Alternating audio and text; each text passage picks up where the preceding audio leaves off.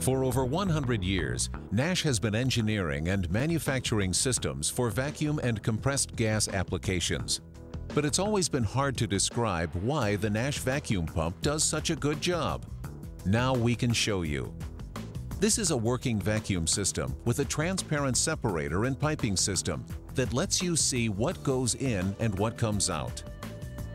With this inlet tube, we will valve in just about everything you get in a process system, and a few things that you don't, to show you that Nash pumps can handle them and keep on running.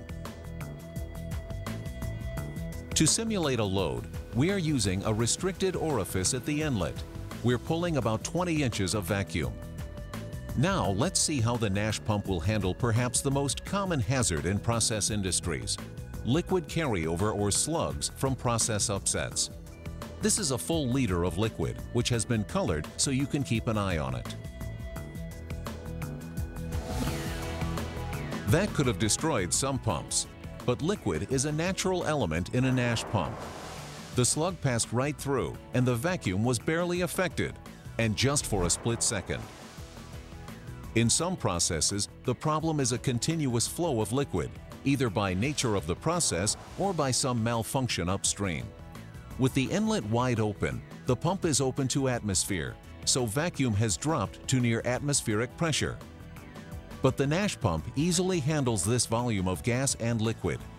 This far exceeds what's expected in most processes. Withstanding abnormal conditions like these translates into reliable, uninterrupted productivity in vacuum and compressed gas applications. The Nash vacuum pump is your best answer to another classic cause of downtime: carryover of semi-solids or foreign matter. Scum, cake, and sludge destroy conventional pumps, but carryover is almost certain to happen sooner or later in most vacuum processes. Let's see how a Nash pump handles it. When the valve is opened, watch the vacuum gauge. Vacuum returns to normal instantly.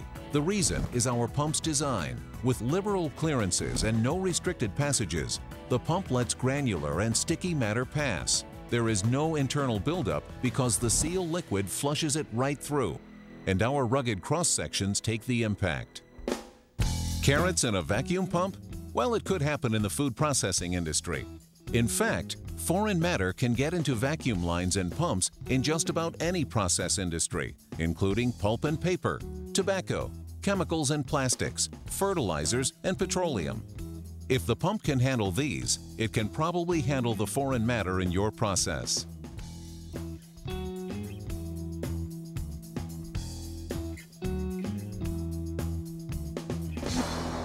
The Nash features that make this possible are your guarantee against breakdowns and costly downtime.